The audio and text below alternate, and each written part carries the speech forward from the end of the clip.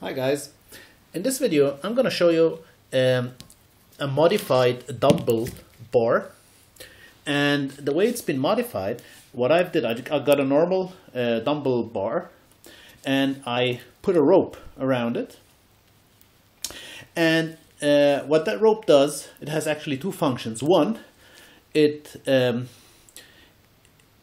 strengthens your grip, because now the grip of the bar is it has a bigger circumference than the normal grip.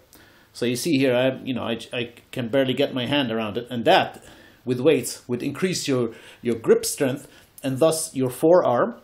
And the other thing is that using a rope, you see this is a very thin rope, you can see it here, it's been wrapped around the grip of the bar, and that rope also gives you a decent grip, when you sweat, and if you've got sweaty hands while working out, and so you got a good grip on it, and it enlarges the circumference of the grip, thus strengthening your grip strength. And the way I did it is just very simple. You get a rope and you wrap it around the bar, and then at the end of the rope you tape it. What I did, I taped it with duct tape, so so that the rope doesn't unravel.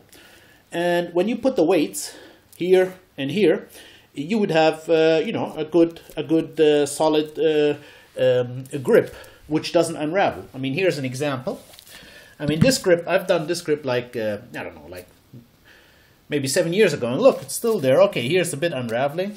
Here are some more dumbbells.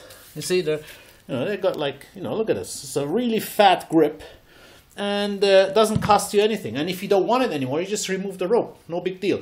You don't have to buy, extra fat grips or dumbbell bars for that purpose.